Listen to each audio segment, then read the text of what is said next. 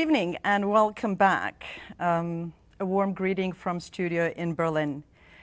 The last panel has unpacked quite a number of issues, past, the present, strategy or lack thereof, short-term thinking versus long-term thinking, carrots versus sticks. But most importantly, the question of diagnosis and identity versus identity politics.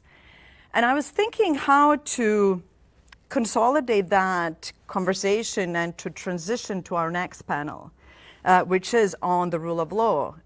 And in came a statement by President-elect Joe Biden on the 25th anniversary of the Dayton Peace Accord that was put out by his transition team. So I would like to quote a sentence from that statement, which I think transitions us beautifully into the next panel, and which also reflects statements of some of our panelists that had just finished. Too often we have seen nationalism win out over national interest, and the enrichment of a few coming before reforms to benefit the many.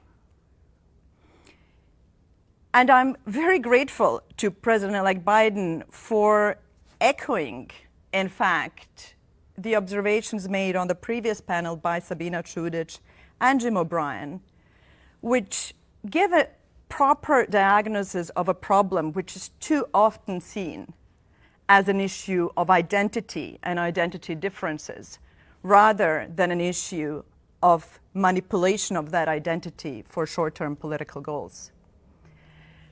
And the question for the EU, which has really made rule of law its priority in 14 requirements for Bosnia to kind of proceed in accession negotiations, is when are we going to stop treating the problems as problems of identity divisions and start treating them as issues related to the rule of law? And there's no one better suited to introduce this panel than someone who herself, in fact, works every day from Budapest to highlight the breaches of the rule of law in one of the European member states. Valerie Hopkins, who is Southeastern Europe correspondent for Financial Times.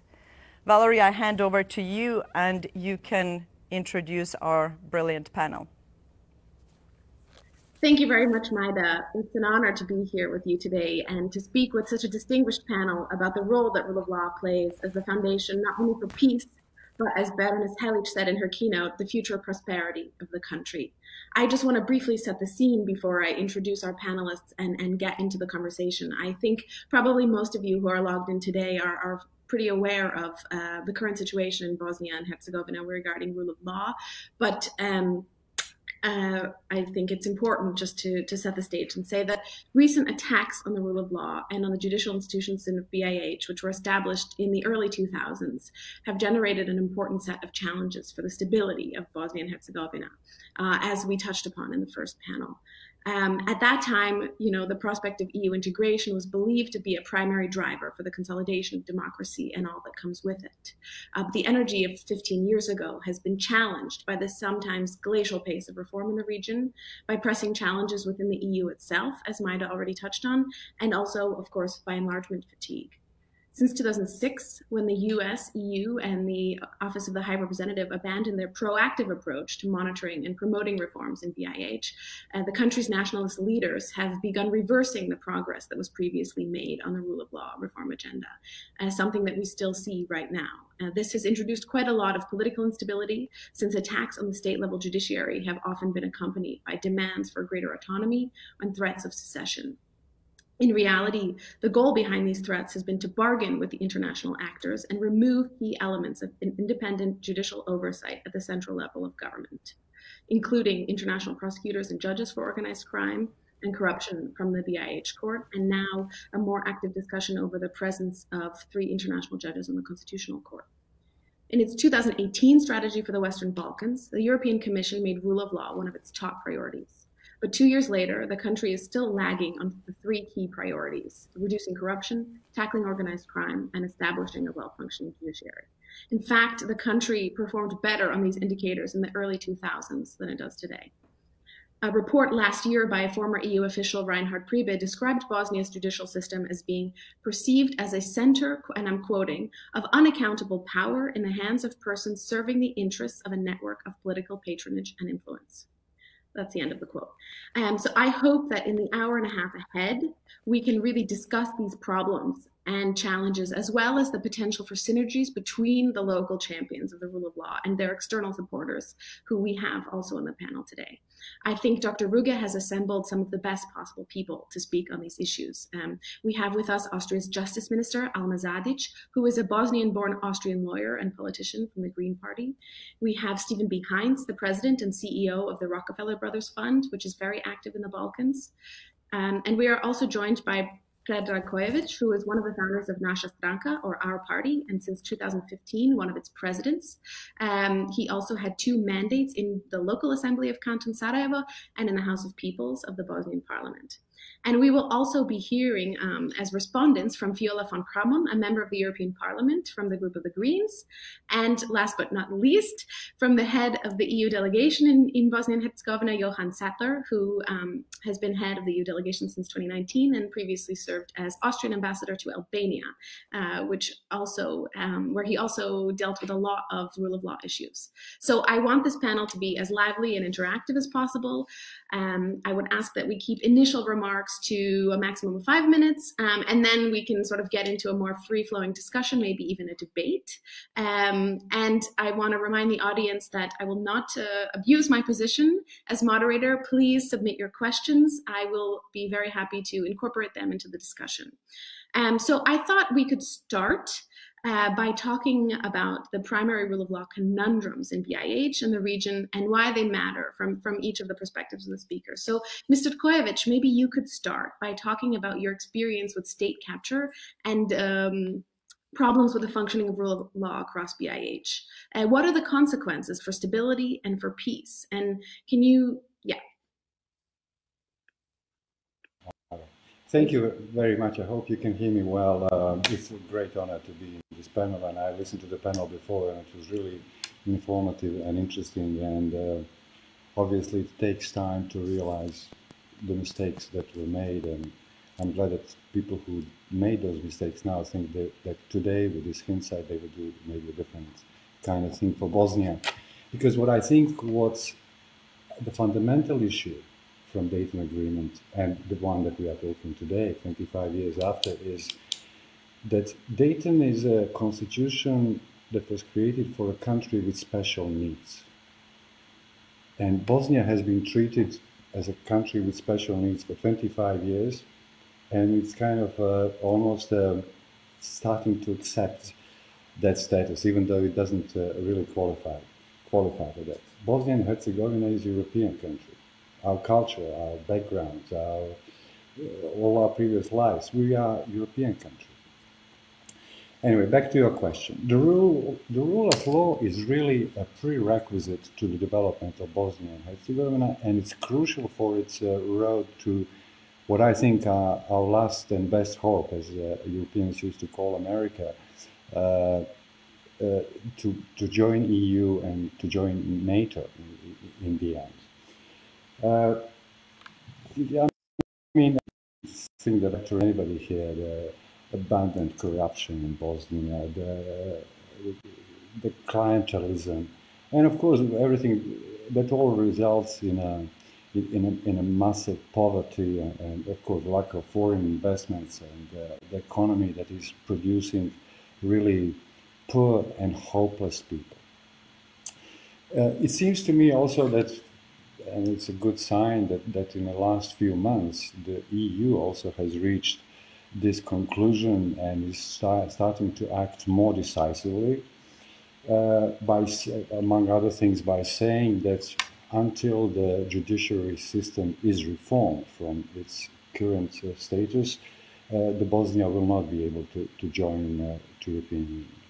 And I hope that generally this is the kind of messages that will start finally arriving from Brussels two people that Brussels is negotiating here with, which is the political elites, which is mostly people who were involved in the wars of 90s, people who are nationalists.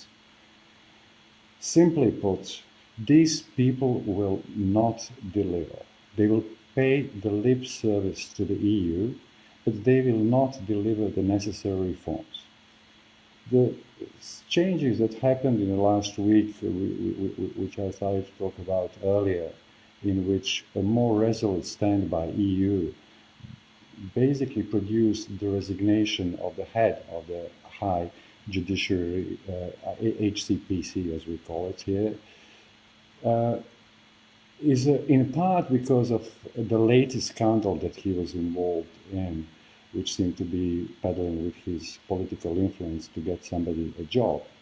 But I have to say that I do believe that fundamentally his position was by the committee, which was started for the first time 6 months ago at the state parliament, of which I am the member at this mandate, House of Representatives at the state level, where Mr. Naut, the member of Naša Stranka, against a very strong resistance and political obstacles, managed to found the investigative committee with the purpose of fact-finding mission about what's wrong with our judiciary system.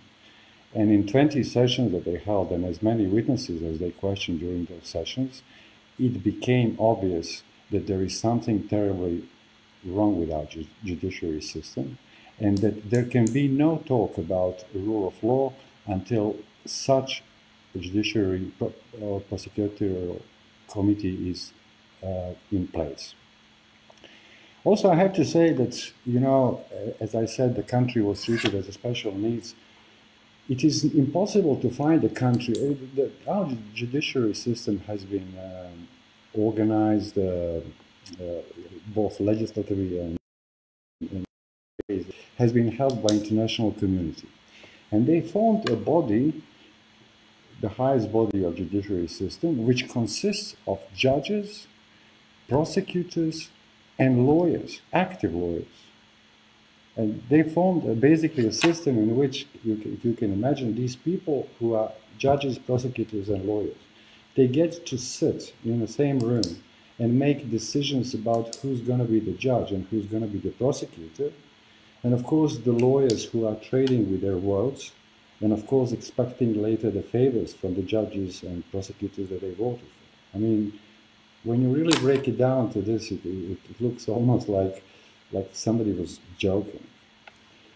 So it is very, very important that we go and reform this committee as soon as possible, because that will give us hope to move forward. And I will end up just this part of my conversation participation with just a few sentences, if you like. The EU needs to be cognizant of the fact that we need the real changes in judiciary system. Smoke screens will simply not do. Replacing one corrupt individual with another will just buy the governing parties another 5 years. When I say that they need to work also with the political forces who proved, and we, the opposition parties on a state level, we worked with the parties across the entity line to form this investigative committee, which gave these amazing results for us. I mean, first time that person like this resigns in Bosnia. That's really important if we do want to give a chance to the rule of law in Bosnia and Herzegovina. And as I said, I think this is for citizens of Bosnia and Herzegovina our last and best hope. We need justice, and for justice we need a good judicial system, which is not under political influence. Thank you.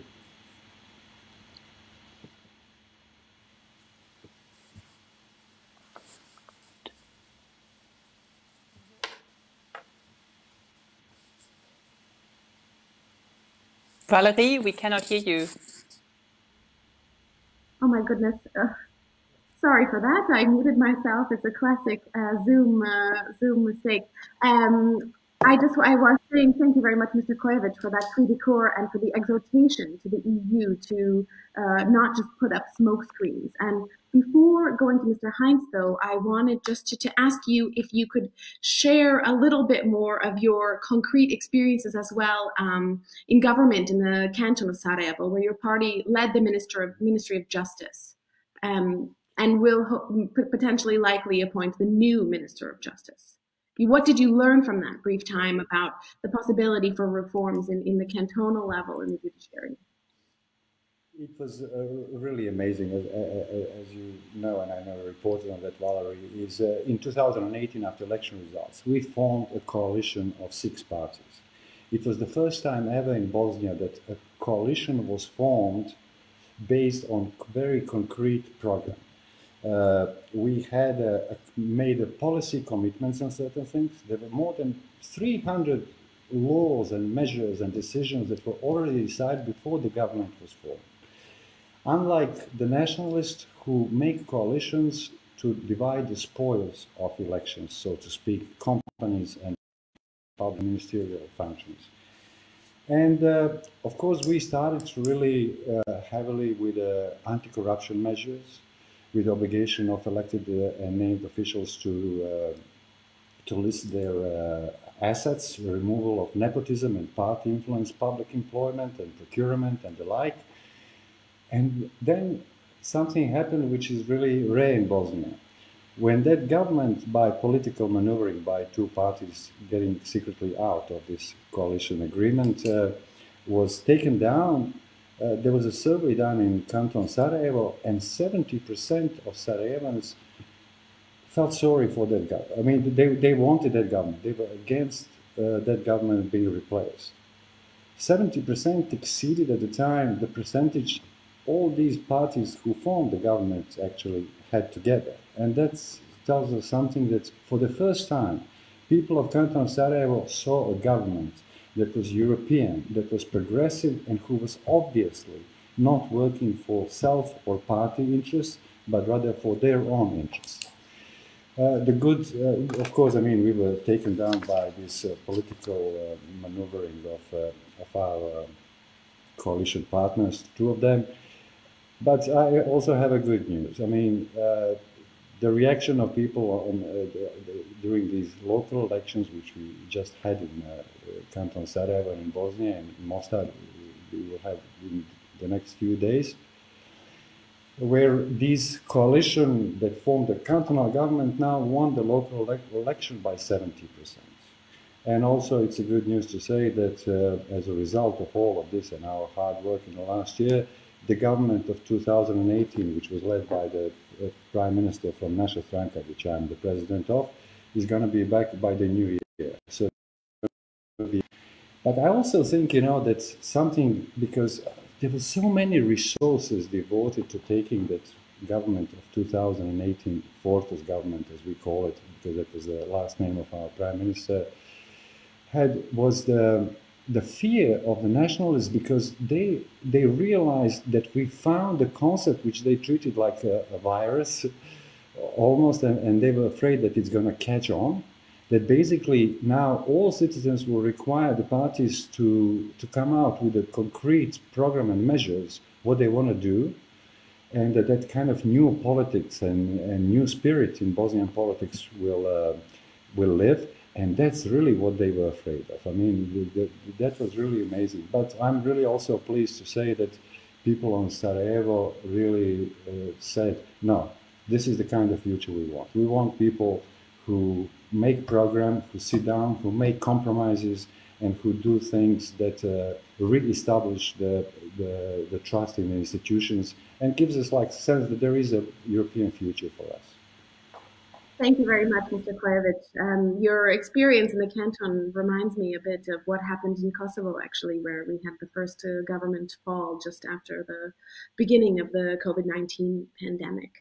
I want to move to Mr. Heintz. You have devoted your career to strengthening democratic culture and institutions worldwide, and RBF is incredibly active and present in the Western Balkans. Can you share with us your view about how a bottom-up approach to supporting civil society can help rectify top-down generated problems, as we see with the constitution that Bosnia has from Dayton? What are some of the opportunities of this approach, but also what kind of limits are there? And what other elements besides civil society are needed to make it work? Thank you. Well, thank you very much, Valerie. And I want to congratulate and express my thanks to the European Council Nations for organizing this timely and important conversation, and to say that it is a pleasure and an honor to be on this panel with my fellow panelists. We at the Rockefeller Brothers Fund, which is a private American foundation, a donor organization, as it were, we work very hard to create a kind of a balance between support for top-down change and bottom-up movement. We see them both as essential to strengthen democracy, but it is a question of calibration. And the calibration really is dependent on a deep analysis of the context. So in Bosnia, it's a very specific case, and how we work to support civil society while also trying to strengthen the institutions of governance becomes complicated, and we take our lead from the people of Bosnia themselves, especially those who are working together in various civil society organizations and movements.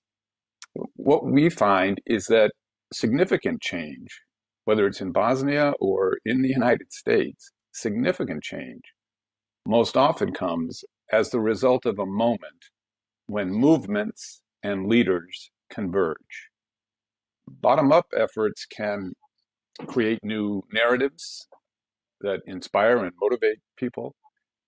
They generate citizen energy, they contribute ideas, and they build leaders. At the same time, you need the top-down efforts, you need the parliament, you need the government institutions, because they're the transmission belts that translate the citizen energy, the movement energy, into actual policy that affects people's lives. I experienced this dynamic firsthand in Central and Eastern Europe, where I lived and worked for a decade after the fall of the Berlin Wall. And the story of Eastern Europe's post-communist trajectory, the wave of democratization in the 1990s, followed by some of the backsliding that we're witnessing today and that you, Valerie, are documenting on the pages of the Financial Times, that story centrally, I think, revolves around the question of bottom-up and top-down democratic engagement. And here's what I mean. Eastern Europe's post-communist countries were able to write constitutions and create democratic institutions nearly overnight. Freedom of the press, free elections, functioning parliaments, etc. But they failed to fortify those institutions with a sustained bottom-up effort to build a democratic culture, the habits, the norms, and the values of democracy, which are the foundation, really, for the democratic institutions. Without that healthy democratic culture, which resides in the hearts and minds of the citizen, the foundations are weak and the institutions are easily manipulated. And I think this is part of what we are seeing in Bosnia today. It's also what we're seeing in places like Poland and Hungary, unfortunately.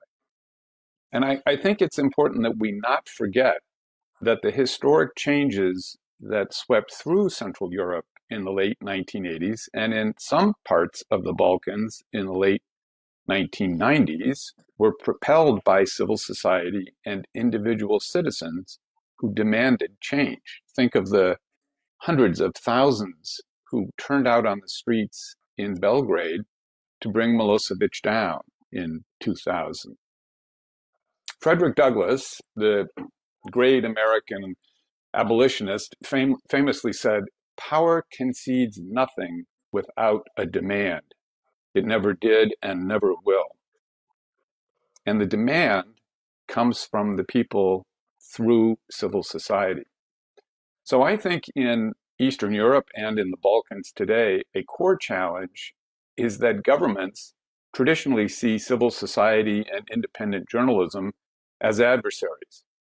Civil society actors are cast, variously as enemies of the state or mercenaries or foreign agents, etc. And rather than protect a vibrant civil society and freedom of the press, as it should, the judiciary frequently serves as an aggressive instrument of executive power to attack and suppress this vital sector. And in fact, I really have come to believe quite deeply that where there is no civil society, there's no democracy. It's that simple. And so I think one of the things that will help achieve a much more rigorous rule of law in Bosnia is a stronger civil society. And in fact, that's what the Rockefeller Brothers Fund and other donors are attempting to support. But it's hard work and it needs more help. But there is some good news too, and I want to end this early intervention with a more optimistic thought. In spite of all the obstacles and in spite of the corruption, people are organizing, movements are forming, citizens are demanding transparency and justice. They are demanding government action on issues ranging from the local to the national, from cleaning up a municipal park to mounting a more robust response to the COVID pandemic. Mr. Kojović just told the story of what happened in the Sarajevo canton, and it's an inspiring story. It shows the way that the future can be.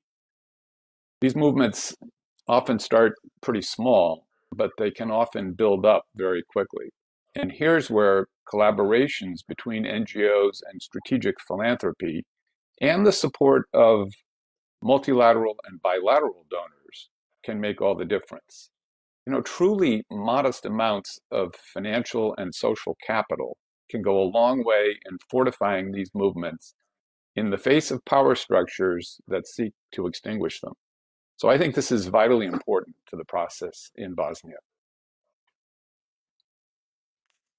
Thank you so much. You've said quite a lot, actually, that I want to come back to you on, especially these moments where people and leaders converge, and the way that the judiciary often attacks the free press and the civil society rather than protecting them.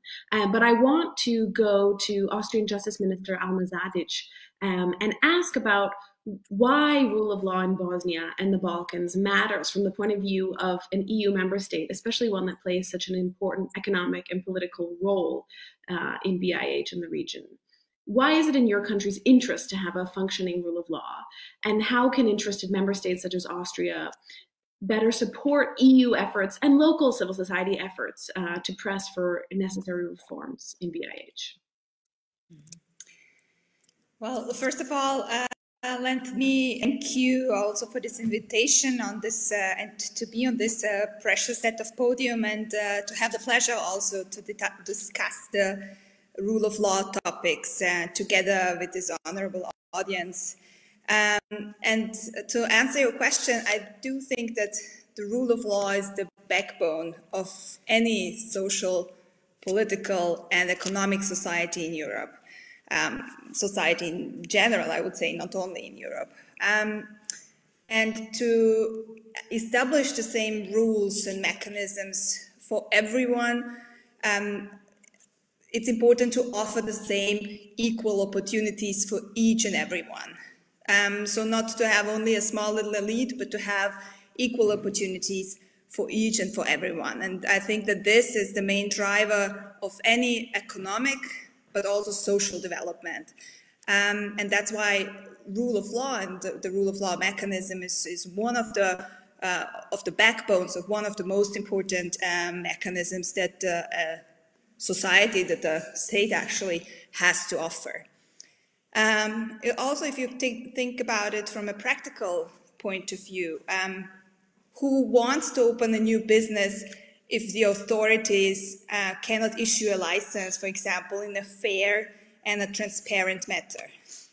Or who can rely on an independent impartial court or independent and impartial justice if you know that with the offer of an envelope, you can get the one or the other result.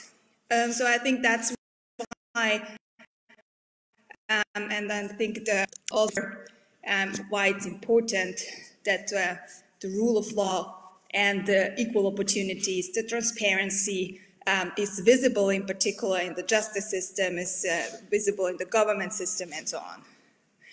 And if we miss the point of initially establishing rule of law, we hand over prosperity and future to those who only think about themselves and never about their country, the community, the society. So I think that's why it's of utmost importance to build on a strong foundation, to build a strong rule of law foundation from the very beginning, in order to establish and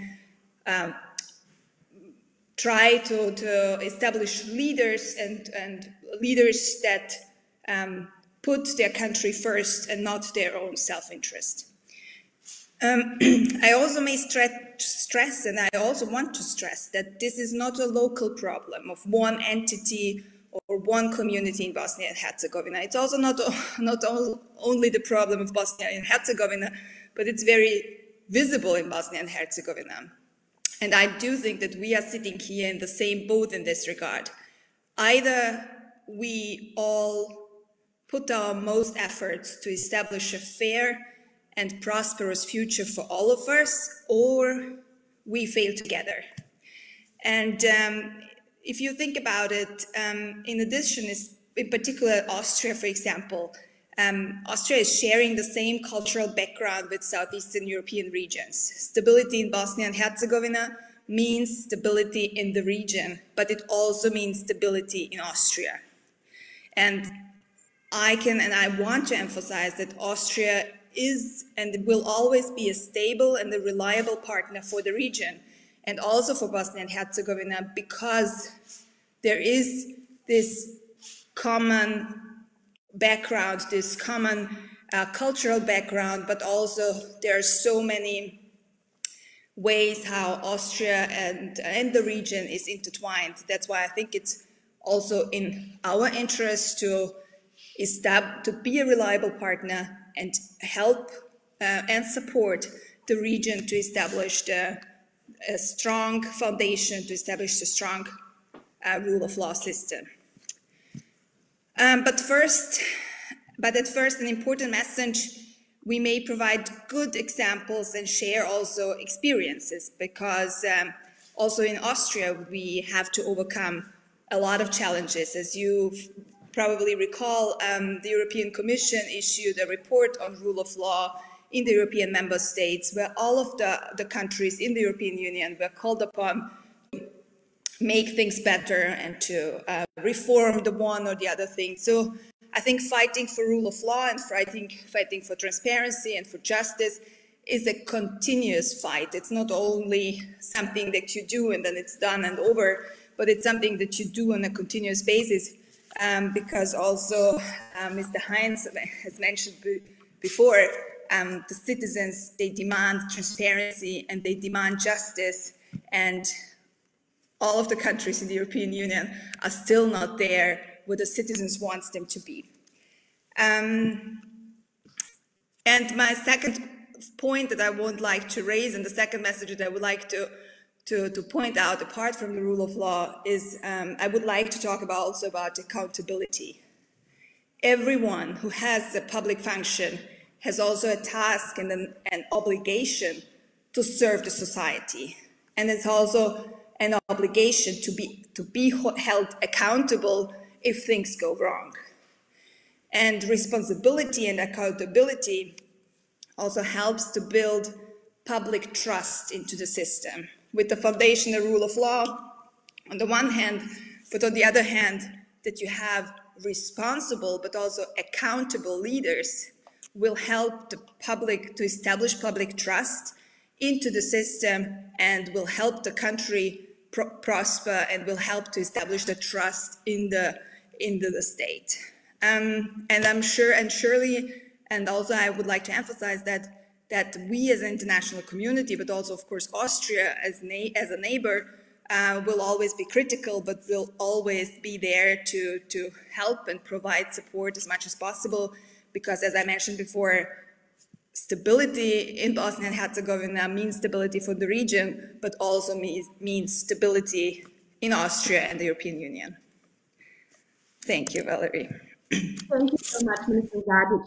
I must say, in my more than 10 years of covering this region, I was covering as well the Ibiza affair, which brought your party later into government. And I think it was the first time in my more than 10 years covering Southeastern Europe, which you said can be also included Austria, that I was at a press conference, and that the day after something dramatic was revealed about a politician and incidents of alleged corruption, the leader resigned.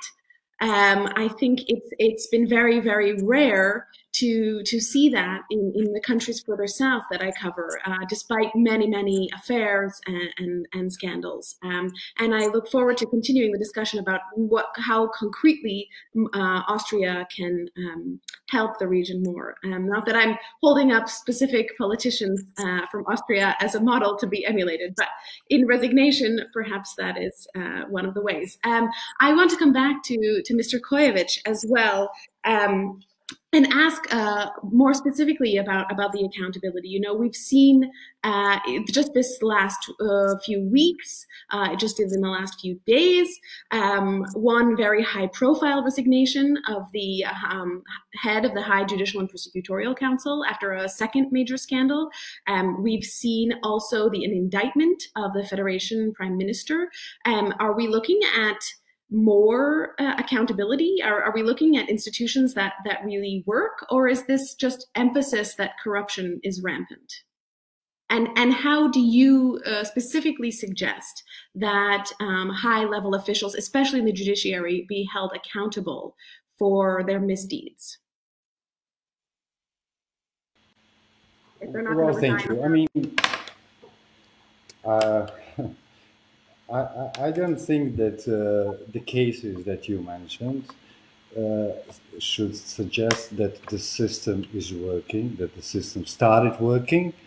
I think it was just a little bit, I mean, it was a little bit over the top. We have people, we have trying to preserve the status quo, and the things that were done by these people were just outrageous and threatened some kind of social revolution on the streets. And I think this was actually, these moves that these cases that you mentioned, actually served to preserve the status quo, to create an image of that something is being done about these things, while actually at the core of the system, these people are still doing the same things that they always did, and then they will do if we let them do it for, I mean, much longer in the future. You know, at some point, I mean, in politics, you stop, and I think this was maybe a mistake from the beginning, was, you know, that's what's called, what I call a liberal paradox. You know, you're trying to find an excuse for everyone's opinion and stand and kind of have an understanding for it and like tolerate it. And I think that was the biggest mistake that the liberals did since 1989 and what we see.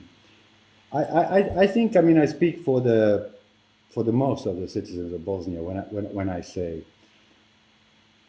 that our problems are common, that our dream of what kind of life we as citizens, as individuals, would like to have in Bosnia are very similar.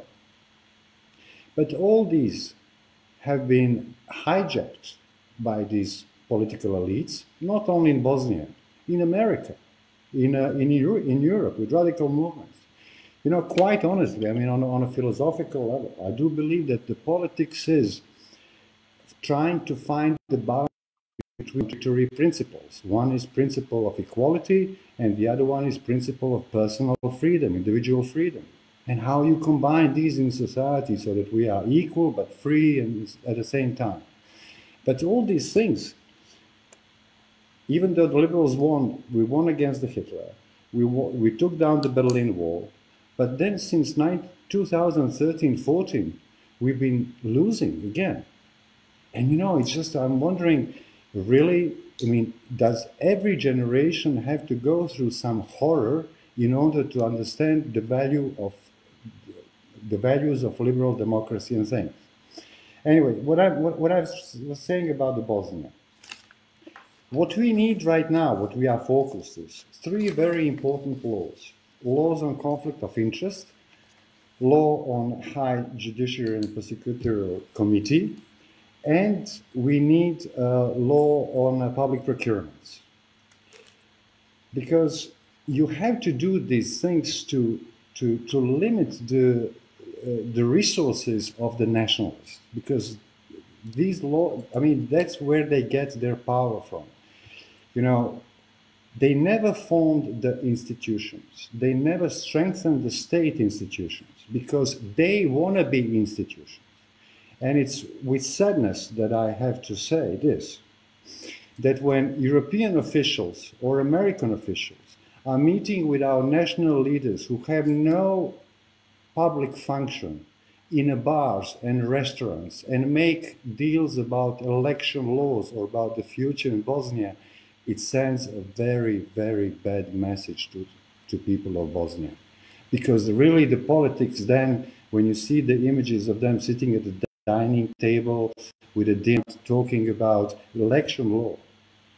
Why is election law negotiated in restaurants with people who are not the president of the country or president of legislative bodies?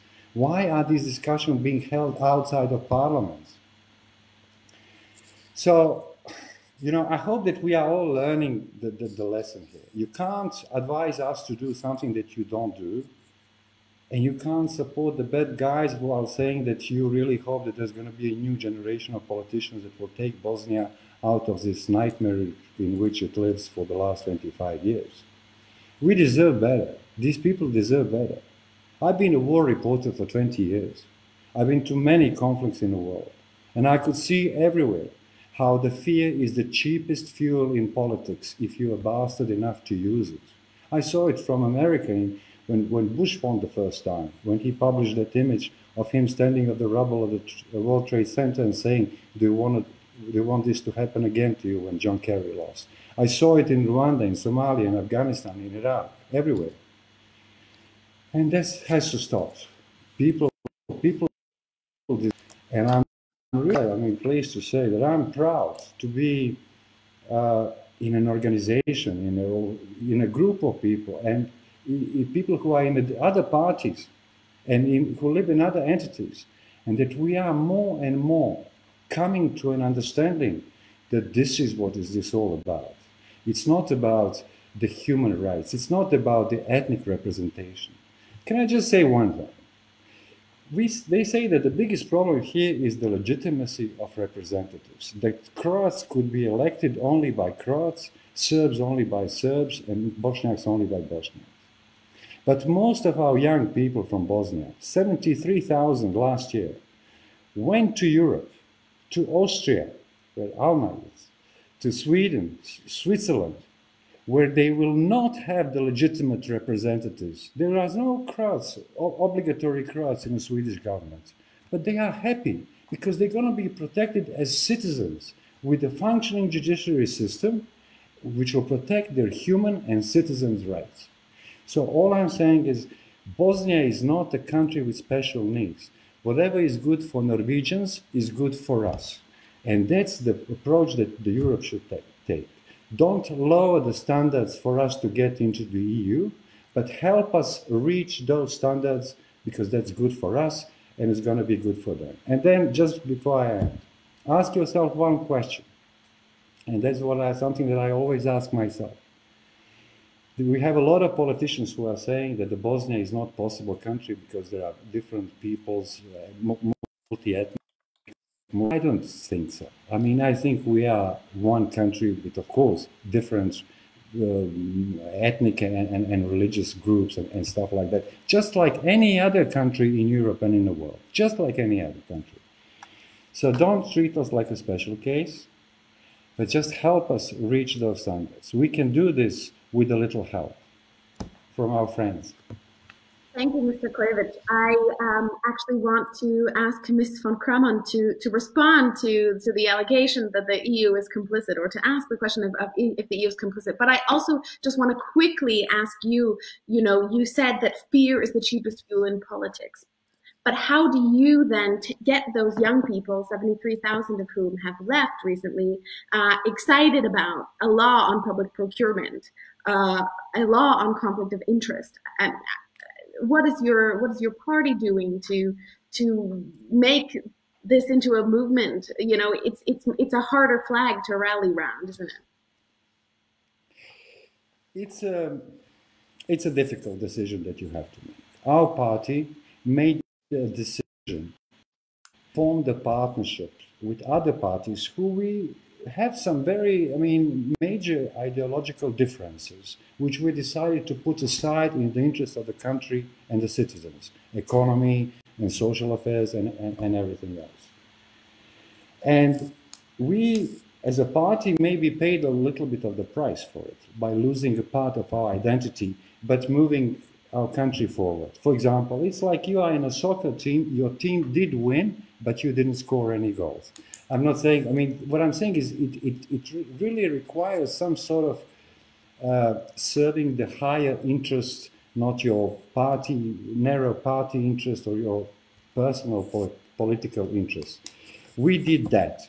And then also what we did is we won big in Sarajevo by 70% for the first time after the war. We did, Valerie, really things that were unimaginable few years ago. Srđan Mandić, who is an ethnic Serb, won in the center municipality of Sarajevo, which is as a city 93% Bosnian. Because people for the first time said, hey, I don't care who this guy is. I don't care if he's Serb, Croat or Bosniak. I like him. I like his program. I trust him. I want him to be my mayor. And that's what we are doing. It takes a lot of mileage. It takes a lot of talking to people on the street. It's a hard work. It's much easier to drop the nationalist fuel on the streets and lit it with a little match. And you have fire. And then, of course, you have choices that people have been making for the last 20 years.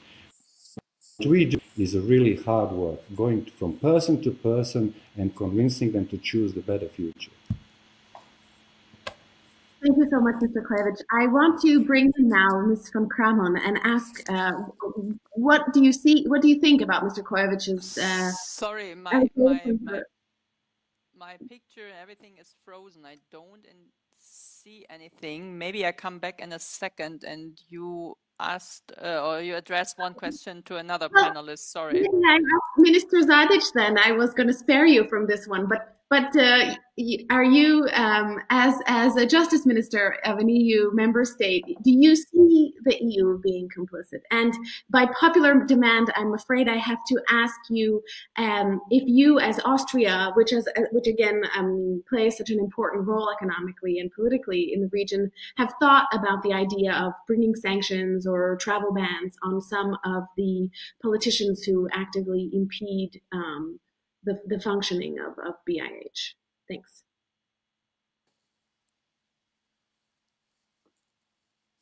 Oh no, you're muted. You did the same as me. There you go.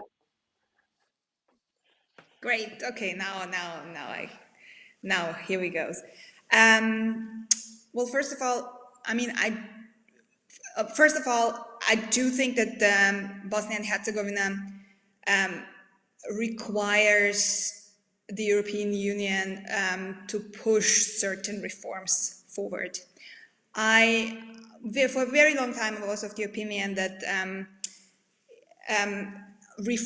necessary reforms can come from within, and I still hope that this is possible. And from the last elections that I've seen, and also what Mr. Kojović had said, for example, in Sarajevo, in some other cities, the citizens' option was the option that was chosen and not the option, the ethnic line option, let's put it that way. Because, and as he mentioned also, it's so much easier if I say vote for me because I'm ethnic Croat, ethnic Bosniak, or ethnic Serb, or vote for me because I'm a woman. But and it's so much harder to convince people to vote for you because of your program and because you want to move the country forward. But nonetheless, I do believe that it is necessary. The European Union has a very important function and has the importance to also through certain measures but also through pressure, make sure that certain reforms are happening. And I do think that Austria can play a very important role in this regard. With regards to the second part of the questions, with regards to the sanctions for people who put in question the existence of the state, Bosnia and Herzegovina, who put in question or who deny that, for example, genocide happened, that's actually something that somehow is now coming more to be discussed. It's not something that people that on the European level or in Austria it's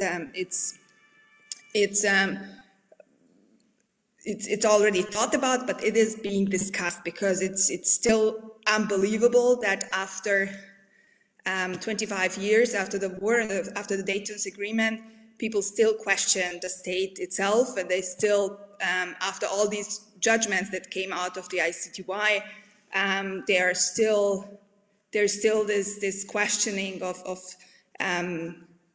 crimes against humanity, of genocide, and so on that happened in Bosnia and Herzegovina. So this is something that also in Austria, but also on the European Union level, it's just not understood.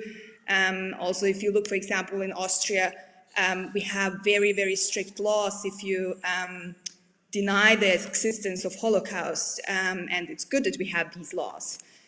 So that's why, for example, in particular in Austria, it's not understood when people put these things in question.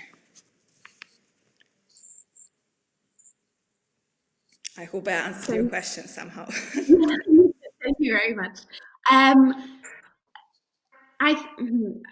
Well, Ms. von Cramon, why don't you respond a bit? You know, during all of my years in the region, so often, you know, I've met an endless parade, I guess, of, I shouldn't call it a parade, but many diplomats and enthusiastic heads of EU delegation and people who genuinely believe and are committed to Bosnia and want to make change. But they also say, well, we have no choice. These are the people that have been elected. You know, people get the politicians they deserve.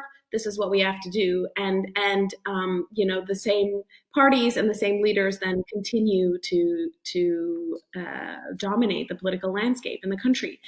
So I want to come back to the question that I was asking you, you know, and they socialize with these people. They maybe negotiate deals with them in nice restaurants. Is the EU complicit from your perspective? And what kind of oversight can the European Parliament engage in that regard? Thank you very much, Valerie, to Maya, and also to all the other panelists. I couldn't agree with most of the things you have mentioned, and also the former panelists, especially Sabina and Jim O'Brien.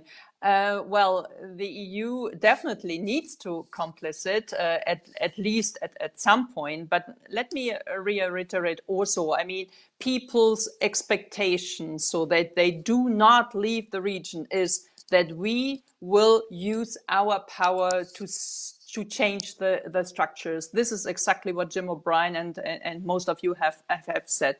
And if we don't use our money as a proper stick, the carrots are obvious. The carrots is the path towards the EU integration. It's the soft power. It's the possibility well, to integrate in also the cultural things and everything which was said before. But really, I mean, of course, you cannot, as we say in German, bake your politicians. Yeah, that's clear. I mean, we have to deal with the people who are in charge and who are elected or who have the mandate, that's for sure. But nevertheless, the rhetoric, I think we can harshly change the rhetoric in many things, and it would be much more obvious where we stand, what kind of views and position we have. And this is, I think, often much too diplomatic.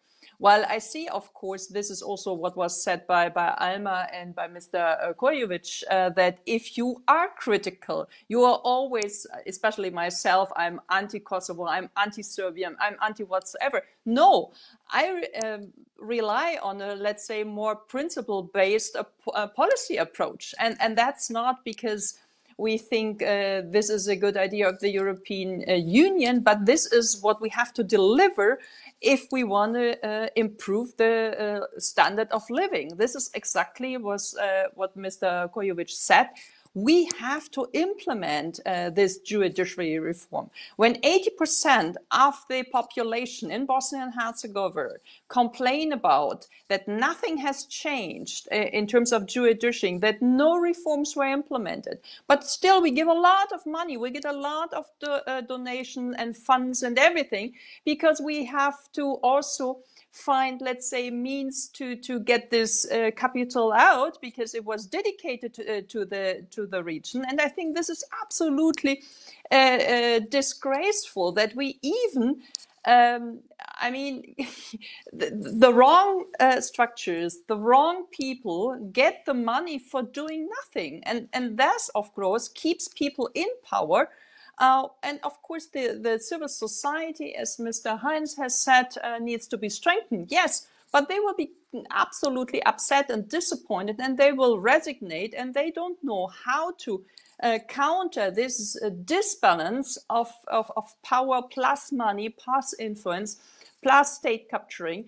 And so I wish the EU, of course, we have to negotiate. Of course, we have to sit together, maybe also in a restaurant. But please be honest and be harsh and be open, and use this, let's say, direct access then to make a difference. And what I really miss is then in the end, the result is so poorly. As you has mentioned, the laws on public procurement are not even properly drafted. They are not implemented, and people are not hold accountable, and so on and so forth. That's the problem. And if you make this public, you will be blamed by individual politicians. So we, as a European Union, together with the US, have to use the sticks plus the carrots. And what we see now, for example, with the economic and investment plan, this is absolutely poorly drafted until now. We have no benchmarks. There is conditionality on 28 pages is mentioned once. Fundamentals is mentioned twice, and rule of law is mentioned 7 times. So most of the things is about big projects, big infrastructure projects. We are again investing in asphalt, and mainly this project where the absorption capacities are not there. This can be only absorbed by a big central national levels, if so. But there's no local communities, there's no soft power, there's no people-to-people contact, there's no peer group education, there is no, smaller mobility projects, and so on and so forth. So the majority of this money, over 40%, goes into this big infrastructure projects. And that's exactly where we will see another missed chance and another missed opportunity. And then after 7 years, people will migrate even more. And the EU will say, yeah, but we have given you so much money. Why didn't you do anything out of this? Yes, because we didn't give them the clear benchmarks, the clear policy framework, what we would like to see with this money, what they are supposed to do with it. Yes, it sounds a little bit empirical. It sounds a little bit not on the same, let's say, equal playing field. But you could even structure this dialogue in a different way. And I guess that Nasha Stranka and also Albin Kurti in Kosovo were absolutely able to absorb this money in a complete different way. And they make a difference. And we have seen the UNP monitoring in April, in May, in Kosovo, that's a huge difference to what we have seen half a year ago.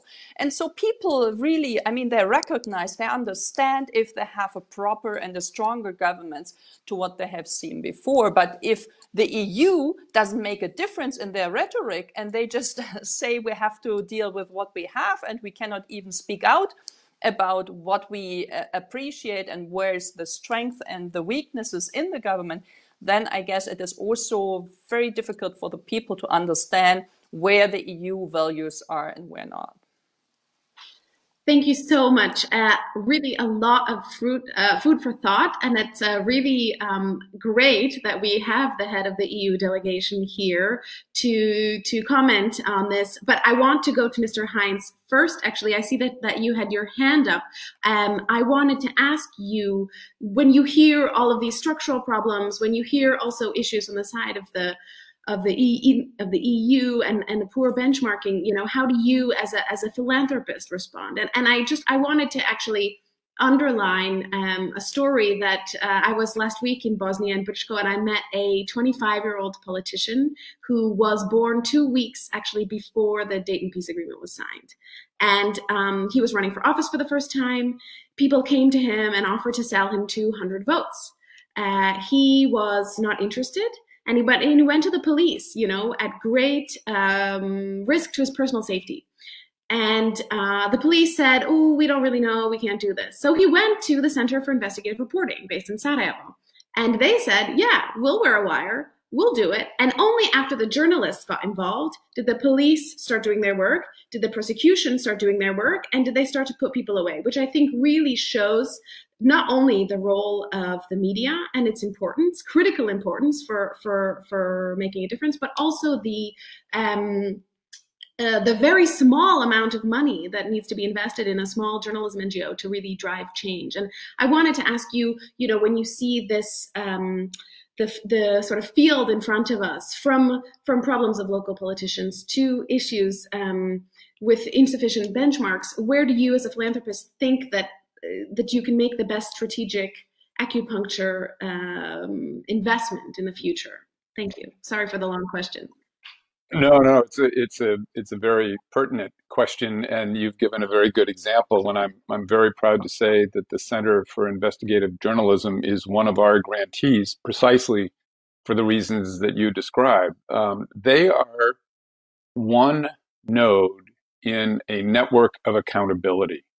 And if we are really going to see progress on rule of law and on democracy and on the economy, it's going to come through accountability. And so this is one of the really important functions of civil society. The Center for Investigative Journalism is an entity of the civil society of Bosnia. And there are other organizations, dozens of them, that are also playing the role of accountability. And this is extremely important. And I wanted to say, I thought that what Viola von Cramon was saying was very, very important about the powers, whether it's the United States, the European Union, or bilateral donor agencies of governments, tend to invest in big projects. And they think about infrastructure a lot. And I want to propose the notion of civic infrastructure and suggest that it might be in places like Bosnia, which is struggling with its democratic development, a wiser investment might be in the civic infrastructure. And what do I mean by that? Well, it is this ecosystem of civil society entities, citizen-developed, citizen-invented, citizen-led organizations that give people a way of working together across ethnic differences, across communities, and solving problems and also holding power accountable. And I think for the EU, if you are tired of investing in governments that are not producing, or tired of supporting political leaders who are unprincipled, look to the civic infrastructure and become a bigger partner in strengthening civil society where the real heart of Bosnia resides. Thank you so much. What an exhortation. I think it's really time to bring in Mr. Johann Sattler, the head of the EU delegation in BIH, also an Austrian, to respond to some of the demands that are being made on the EU, some of the criticism, and to ask, again, as we mentioned, these two critical incidents, the indictment of the Federation Prime Minister, the resignation of the head of the HTPC, are these signifying that with a little bit of pressure, as Ms. Zadić said in the last panel, a lot of things can happen. Does this signify that there will be a more active approach? Is this something that we can see more of? Thank you. Thank you very much, Valerie, and thanks for being a part of this panel and for especially putting this panel up front and organizing a panel on the rule of law, which I believe is one of the major problems in this country. If you want to put it down to only two major issues which BIH has, which of course is not true, but if you would do that, I think it would be rule of law and the lack of functionality of BIH. I think these are the two major ailments, and I think it's very important to focus on this one. Before coming to your question, let me just start with a little story from my work here. 3 weeks ago, we did a big conference on rule of law. It was called Pravo na Pravdu, and some of you were there. Also, Minister Zadić was there, and there were two remarkable things which I want to tell you about. One, on the negative side, and you heard Mr. Kojović speak about the state of the judiciary and the lack of rule of law. On substance, since the so-called Predrag report a year ago, basically nothing has happened. And we've been also clear in our report from the European Commission in October. Some would say brutally clear, but I believe we shouldn't waste time beating around the bush. On the positive side, let me tell you that we had quite a participation. So apart from and you know how difficult it is to organize these events these days, these hybrid events. We had 20 people in the room, we had 300 people on Zoom, and guess how many people we had online, meaning on the social networks, on Facebook. It was 35,000 people following us online and also interacting. Now, what does it tell you? It tells you that there is a huge discontent. There was also a lot of abuse in the fora, very difficult to manage. But this tells you that there's a lot of dissatisfaction with the judiciary. You've seen in the video in the beginning the figures, 70% having no trust whatsoever in the judiciary, 90% having encountered corruption, but also very interestingly, 97% not having ever reported corruption. This is also an issue. Fear, there is fear around. There is also lack of whistleblower protection, which we are basically now started to work on. But what is important, and this brings me to Mr. Heintz' point, is I think we have to combine this pressure from above with the pressure from underneath. You have heard about the HTPC, what's going on there, and I believe what we are seeing now in terms of the steps taken there, which are absolutely overdue, is a combination of these two factors: pressure from above and pressure from beneath. I think the lack of accountability, as Ms. Zadić has said, this lack of accountability is one of the biggest problems here.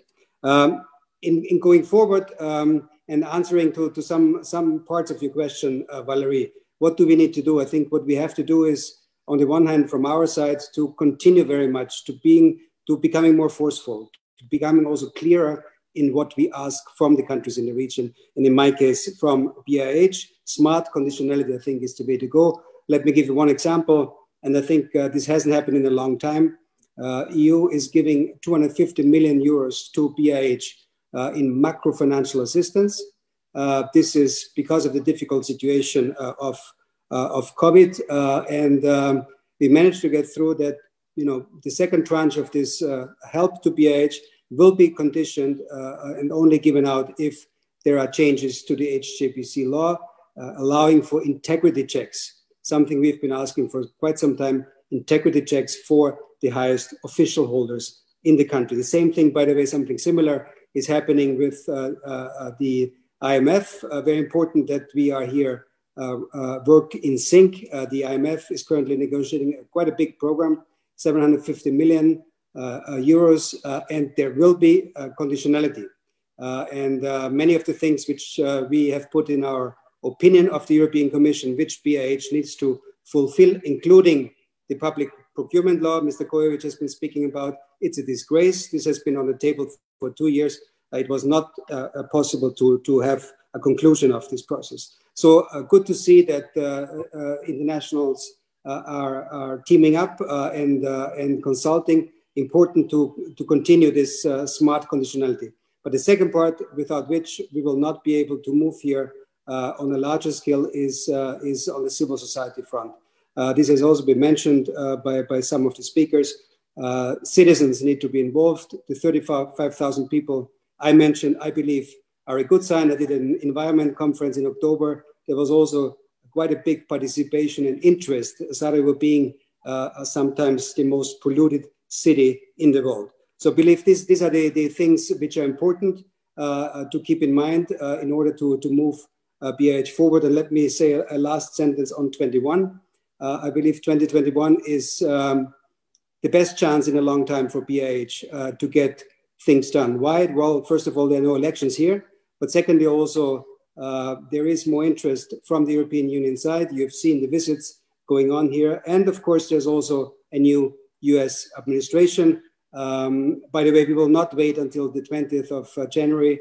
We have been working here actually quite well also in the last year and a half. And to be honest, without a functioning EU-US axis on the ground here, the Mostar Agreement would not have happened. But I'm very happy to see even stronger focus on the region from the side of the new US administration. What we need to focus, one, rule of law. We mentioned this is the topic of the discussion now. But secondly, I mentioned it in the beginning, functionality. We have to have, we have to use 2021 also to look at the functionality of BIH. This is part of the 14 key priorities of the European Union. It's not blasphemous to speak about changes to the constitution. This is a process which is a normal one. If you want to join the European Union, every country joining the European Union, of course, had to do some adaptations, some changes to the constitution. This will be also necessary for BIH. And of course, I think what we have to be aware of at the same time, it's not going to be an imposition. This is not 95, this is not 97. We are in 2020. We need to build elements of consensus with the political stakeholders, yes, also with the party leaders, yes, with the institutions, but also very much so with civil society. And only if we manage to create a bit of a national debate, and I want to help with that next year to get citizens involved, like they are now more involved on the rule of law, I believe we can move forward. And I invite all the constructive players and the well-meaning actors around also this virtual table to join us in order for next year to move forward, because I deeply believe that the country needs it and also its citizens deserve it. Thank you so much, Ambassador Sattler. I think we can have a next panel discussion about what the functionality of BIH actually would look like and mean and take. But I'm going to come back to Minister Zadić again for another difficult question. I'm sorry, but by popular demand, I think it's incumbent upon me to ask you. Last year, when the EU and Paris essentially blocked the opening of accession talks with Albania and North Macedonia. Around that time, French President Macron called Bosnia a ticking time bomb. Many, of course, have refuted this, but it was a glaring reminder that many EU capitals don't really see a future for BIH inside of the EU anytime soon, and that they may pander to enlargement skeptic publics. Do you have any suggestions for people who in Bosnia who want to continue going about building the rule of law, even when there is no clear guarantee of membership if they do it, and what, how do you convince them that it must be done for Bosnia's sake and not only with a transformative carrot of EU membership? Thank you. You're muted. now. I'm glad to have you, everyone. Can you hear me now? Yes. Perfect. Well, thank you so much. I do think it's a valuable reminder that you mentioned that not all EU member states have such a strong focus towards the region or towards Bosnia and Herzegovina as does Austria have. Also because, not only because of the geographical being geographically near to the region, but also due to the common history and so on. And also, you've heard Ambassador Sattler speaking. Valentin Inzko, for example, is also Austrian. So there is a strong focus from Austria towards the region. And I do believe that we should try, I mean, and that's what Austria is also kind of doing in the European Union, also trying to emphasize the focus on the region. Because, as you correctly mentioned, France or maybe some other countries do not have such a strong focus, and I think it's the job of the countries that have this focus on the region. So also our job in Austria to make sure that it is on the discussion table again, because I'm of a strong belief, and I'm strongly convinced that now we have a window of opportunity. If you look at the European map, there is this empty gap, the Western Balkans, that is still not in the European Union, and I do think that we should continue the discussions and bringing the region back to the table at the European Commission, because in the very end, the European Union can help and can hold also the necessary carrots that is responsible, that is necessary, and can exert certain pressure to make sure that necessary reforms can be done. And I'm of strong opinion that that was actually also this carrot and this pressure was something that was necessary for Croatia, for example, to move towards the European Union. We have seen how that has worked, and we should, the European Union should refocus again if the European Union wants to integrate the region into the European Union. But apart from that, I do think that rule of law and the necessary changes, not only in the law but also in the attitude, the necessary commitments towards accountability of leaders, that this is something that's not only necessary in order to move towards the European Union, but it's necessary for the citizens of Bosnia and Herzegovina. So many young people, so many well-educated young people are leaving the country because they don't trust the country anymore. They don't have trust into the system. They don't feel being treated fairly, and they don't see their future there anymore. They don't see the future for them or for their children to have a fair and prosperous future. And that's why I believe that emphasizing the rule of law is not only necessary for entering the European Union sometime, but also for the people, to keep those people in the country, to have those people work for the country in order to move forward and establish a brighter and more prosperous future for everyone. And I apologize that I'm short out of breath because I'm in the 9th month pregnant, which means, which means I'm out of breath very easily. So apologize for that. I didn't notice any shortness of breath, but you've now blown us all away with this announcement. Fantastic news. One good thing it's hard to speak. This is the one good thing of 2020. Thank you very much, Minister Zadić.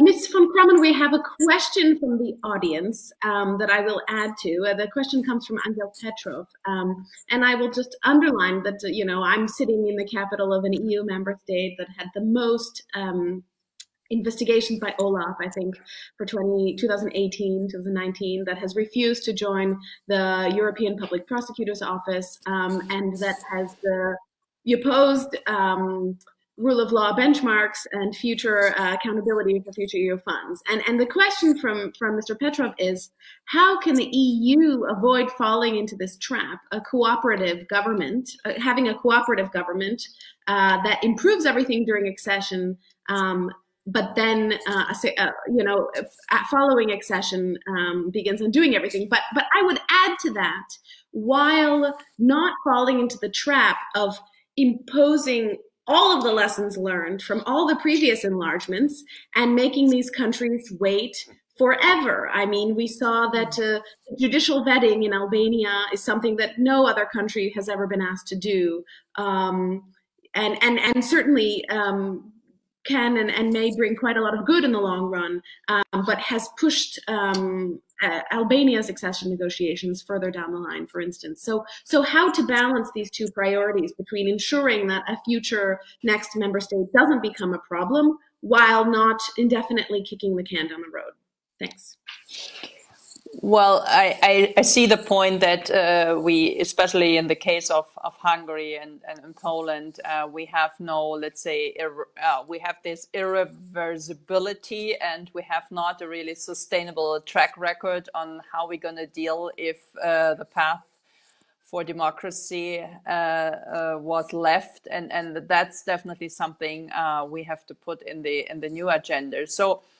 But nevertheless, I mean, the amount of money we are ready now to invest into those countries, all of the leaders have an interest. And that's why Orban was so heavily fighting against this so-called rule of law mechanism, which isn't really a rule of law mechanism, which is just a mechanism not to misuse EU funds. Unfortunately, it sounds much bigger than it finally is. The instrument is good. It's good enough to at least deter Orban and Kaczynski or Mazowiecki a little bit, but it's definitely not sufficient to implement a real rule of law mechanism. But nevertheless, what we should do now is the same thing, that we want to have not just a draft law, but the implementation of this draft law, not just announcement of something where most of the authority and leaders are just great and then to sell it, but really go hand in hand with looking how the impact is. And this integrity call, for example, worked in Ukraine very well. We have the opportunity now to really look what kind of assets do the higher court, the judges of the higher court, of the Supreme Court have. Where do their fortune come from? And this kind of thing makes a huge difference for the politicians, for other officials, and so on and so forth. And the EU could just insist on this, together with the budget support, together with the economic and investment plan, together with the money from the IMF. This is a huge amount of money, and we could easily use this much better as a leverage, and also for a sustainable leverage, not just until the accession phase or this transition phase is over. Yes, I know I don't want to delay the negotiations talks and frustrate the population even more. We have seen it now with the visa-free regime in Kosovo, while we have actually given a green light from the Commission and from the Parliament side, and still after 2.5 years, nothing has happened. That's absolutely frustrating for the civil society, but also for the politicians, while they actually have done their job and still the council cannot make up their mind. Yes, that is a very fine line to walk on. You're absolutely right. On one hand, we have to have this tough conditionality. On the other hand, we have to also then deliver. If conditions are being met, we have to deliver, and not really both of them have been fulfilled during the last month and years. That's true.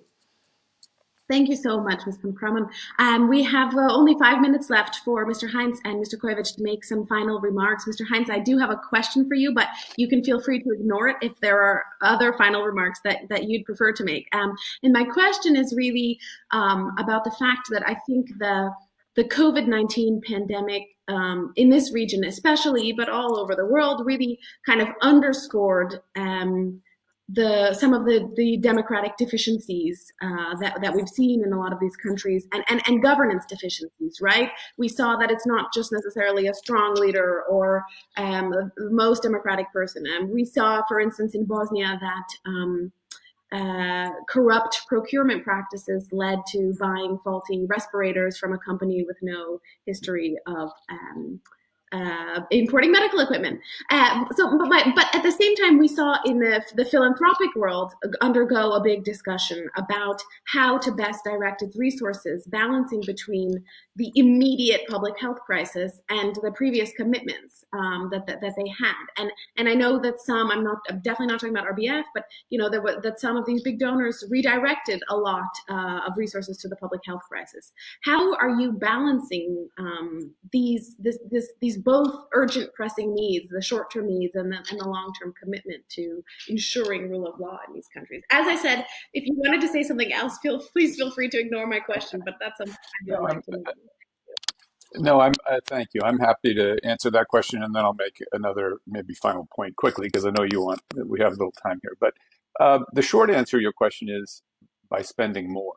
A lot of philanthropic institutions, including RBF, looked at this situation exactly as you have described it, a major public health crisis, but a crisis that also reveals the deficiencies in our democratic governance, the deficiencies in our global public health system, and even the deficiencies in capitalism itself. And so we are, as a foundation, accelerating our spending so that we can both be immediately responsive to the public health crisis, but also help people who are doing new thinking about how to reform these core systems of economics, public health, and democracy for these kinds of 21st century challenges. This pandemic is not going to be unique, unfortunately. We are going to face other kinds of crises, including a climate crisis, that will demonstrate exactly the same deficiencies if we don't address them now. And it really is a matter of reinventing these kind of core operating systems of society, governance, economics, and international relations. Because one other thing the pandemic demonstrated is global interdependence. We all count on each other for our well-being. And unless we create systems that maximize our ability to count on each other, we're going to continue to see people suffering as they should not. Thank you very much. Both inspiring and scary. Mr. Kojović, you have 2 minutes to make some concluding remarks, to respond to what we've heard, and to give your last message. Please. Okay, thank you very much. I'm probably muted. No, I'm not. Okay. I actually wanted to just respond quickly to Ms. Ambassador Sattler, who I like very much, and I've been having formal and formal meetings with him and everything. And he was talking about the money, and there was a lot of talk about how money can help Bosnia. But I just want to remind you of something that's been going on, and like something that maybe should have been learned from the past. Bosnia had arrangements with IMF for a long time. And the arrangements with IMF usually go that you get 1 or 2 transactions, then you are supposed to do some reforms, and then you can get the rest of the money. Well, you see, the way the Bosnian government has been dealing with this issue so far is that they would take transactions to the point when the reforms were required, and then they would stop and they would not take the rest of the money. And we never finished any of the IMF standby arrangements with the IMF. We withdrew only 40% of the money that was approved by IMF. And I think something like that could happen with this European help. Well, anyway, I wanted to say, because we are talking about 25 years after Dayton, I actually can't believe I was, as a Reuters journalist, I was in Dayton when this agreement was signed, and I can't believe that time flew like that. But I really do believe that I do believe that there is no stronger force than the idea whose time has come. And I do believe that this is a time when it's clear, I think, to most people, most players in in international community and in Bosnian politics, that we outgrown Dayton, that we need to move Bosnia and Herzegovina from Dayton phase into the Brussels phase. And I would be very pleased if European Union would not propose for us the rules that would be unacceptable in their own countries. And I think if the reforms that are waiting in Bosnia and Herzegovina are done on those principles, you'll be proud. We will be proud member of the European Union sooner than maybe some think. Thank you so much, Mr. Kojović, for bringing us from Dayton to the future in such a succinct way. Thank you so much, all of you, for being here, and thank you very much to ECFR to Dr. Ruge for inviting me to get to speak with all of you. I just want to hand it back to Dr. Ruge to make a summary and hopefully introduce what we are going to see tomorrow, which I'm also very much looking forward to. Thank you so much. Thanks, Valerie. And thank you, each one of you individually, are really fantastic, distinguished panelists for taking time away from your busy schedule, and especially Minister Zadić for joining us in your final months of pregnancy. Let me just give you two key takeaways that I took from your panel. The first one is, it looks like only women mute themselves. And I think women in general need to learn how to unmute themselves more often. But on a more serious note, I loved the discussion, and I think it is very important to discuss the impact of agents working bottom up and the governments who are able, if they want to, affect change top down, and to create synergies between these different efforts. We have 2 days to discuss these topics, which is great, and we do not expect to solve issues and problems which have not been solved in 25 years in these 2 days. Neither do we pretend to, nor it's our job. But what is our job, and what we're trying to do here, is to establish proper diagnosis of issues and problems based on the facts on the ground, rather than on some maybe outdated and distant notions of ethnic or religious incompatibility. And I just want to stress one more time that the reason why we have peace 25 years after Dayton is really despite Dayton and not because of it. It is because the society is resilient, and because of all the different agents of change working together. So with that closing remark, I think we have in these two panels identified both local agents of change as well as those from outside that can help them by just giving a little bit wind in their sails. Over to Anna. Thank you, Maida.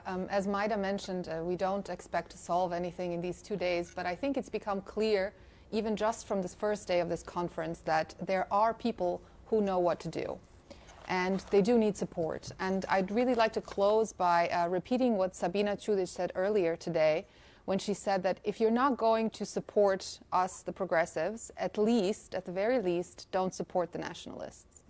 And before we close day one, I'd just like to mention a few notes for all of you joining us again tomorrow. Tomorrow we will start at 2:30 p.m. Berlin time. You can see our live stream on our website and also on Facebook Live. Stay engaged using the hashtags, hashtag ECFR events and hashtag Dayton25. And we look forward to seeing you tomorrow when we are joined by President Bill Clinton, CNN's Christian Amanpour, and many, many more distinguished speakers. It's almost embarrassing how many wonderful people we have joining us tomorrow. Thank you very much, and we look forward to seeing you then. Have a good night. Hvala i laku noć. Doviđenja i laku noć. Doviđenja.